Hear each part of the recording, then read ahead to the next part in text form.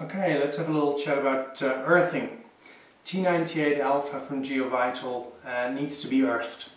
The reason for this is twofold. First of all, by applying the shielding paint, you are creating a highly electrically conductive surface.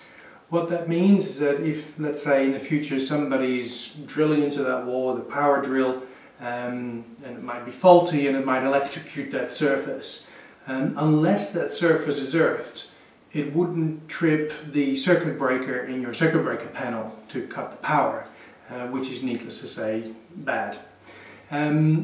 Secondly, though, there's a wonderful benefit with earthing the walls, is that by creating an earthed surface, it helps address electric field exposure, which has to do with the wiring inside the walls. So we definitely want to earth it for that reason as well. Now there's a couple of different philosophies on that. The idea basically is roughly the same, where we use this earthing tape.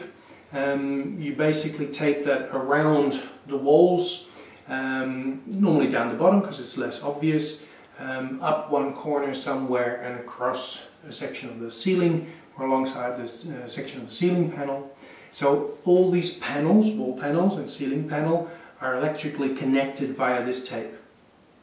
If you were 2-3 stories up, and then of course our consultants would have talked to you about the possible need to shield that floor as well.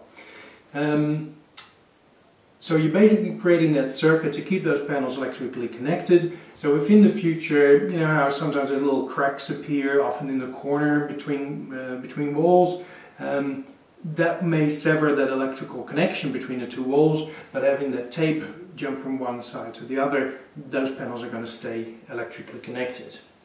That tape is then somewhere connected to ground. You can do it then in one spot, and that's effectively earthing all those panels. Now that earthing can be done in a number of different ways. It can be linked to a power point, to the earth in a power point. It can also be connected to metal piping of central heating systems that especially all the European homes have got. Or it could be taken, a wire could be attached, taking it under the flooring and get an electrician to connect it to a stake in the ground and earth it that way. In terms of the power point, which is the more popular option, there's two philosophies on that, and we have a distinct opinion on them.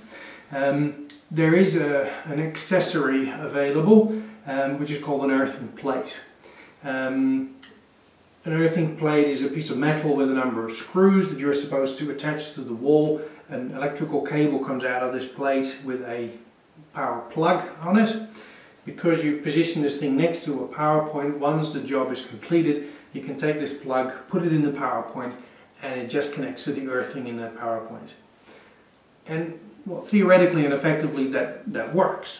The problem we feel, or what we have with this, is that if anybody in the future who may have no idea of what this earthing and this plug is all about, comes into that room and needs that power point for some reason, maybe to vacuum or something else, undoes that plug, uses the power point, and then forgets to put it back in, you've just eliminated the earthing. And as it is first and foremost a safety feature, Geovital has the opinion that should be hardwired in. You should not be able to undo that just by accident.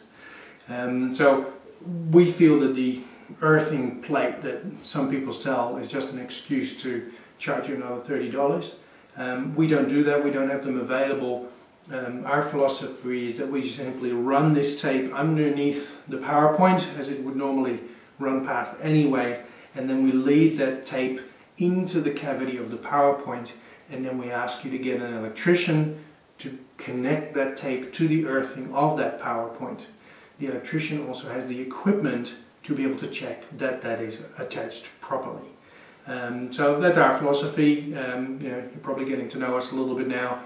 We're always looking at that long term, that well-being of our client over the long time. So let's apply that, and let's go and have a look at what that looks like.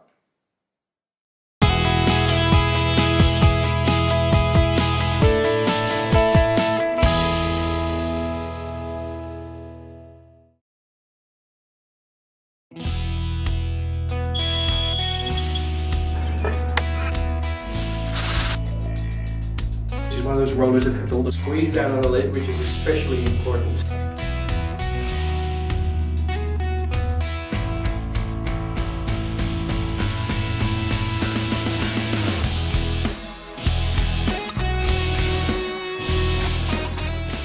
One of our nice toxin-free mattresses. So it'll be interesting to now have a look and see what those levels becomes.